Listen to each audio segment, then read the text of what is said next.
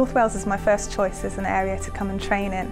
What I read on the website, it ticked all the boxes really. This was an obvious choice. It was a friendly, warm environment. I felt accepted as part of the team. Everyone was really positive. I knew that I'd be well supported. It doesn't matter what line of work you're in, whether you're a domestic, whether you're a cook or whether you're the head of nursing. I just felt we were all treated on the same level. There's enough going on so you get good training, but at the same time it's small enough to be friendly.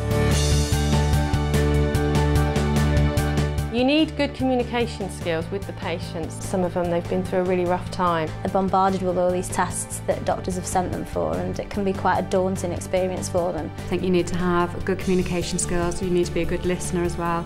You need to be able to empathise with the patients and just listen to what they want and what their needs are. You always need to have the understanding of the patient's needs to feel safe and to make sure that the care that they're receiving is of good quality. I think you have to be quite an outgoing, confident person to be working on your own, but also excellent communication skills. I feel that listening is a very good quality.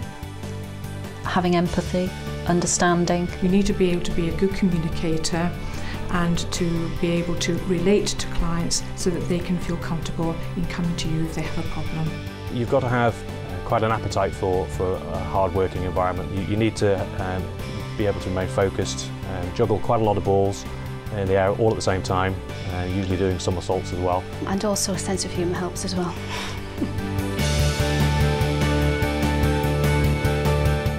Every day is different. There's a lot of hard-working people within my team. It's always a challenge every day, and there's something new, something varied, and something that you can take pride in. Do you feel as though you're making a difference to the health and the lives of the local population? Working with people with learning disabilities can be incredibly fulfilling. I really enjoy the patient contact. I like going into their own homes, I like being able to talk to them, find out what the problem is. I think the best bit about the job is being able to say, I don't need to see you again, we've achieved the goal. I think it's nice working on the wards here because there's a very nice atmosphere amongst the staff. I do get a huge amount of job satisfaction. It's very challenging, very rewarding, and as long as you put the time and dedication in, you'll get lots of rewards back. I'm a people's person, and I think it does help in this job, especially that you liaise so much with the patients, and if you can just make a little bit of difference, it just gives you great job satisfaction.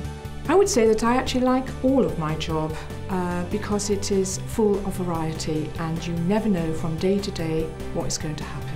I like the challenge each day. I don't know what to expect when I come in on shift. I like everything about my job. You learn every day, no two patients are the same, and every case is new and every case is different.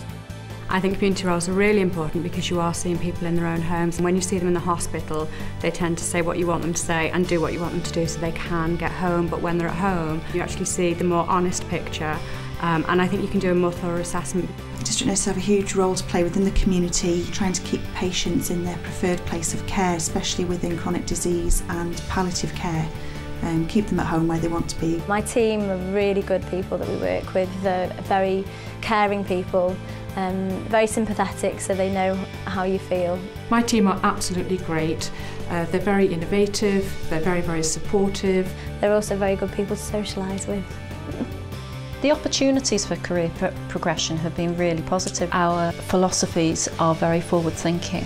There is lots of training going on all the time because we need to develop our knowledge, we need to develop our skills.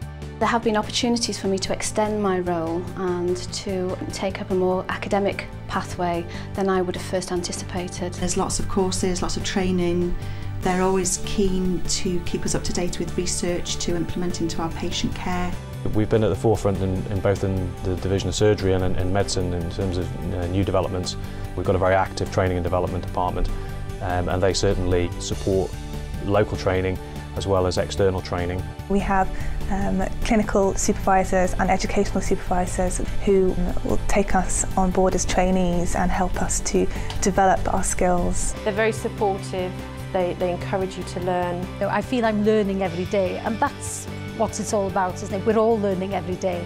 There is room for all clinicians to progress. I couldn't ever feel that I wouldn't get support from my colleagues, and I think that that's one of the most important things. I've spent all of my adult working life here and feel very much at home within the organisation. I foresee myself being here for the next 20, 25 years. I feel privileged to work for the NHS.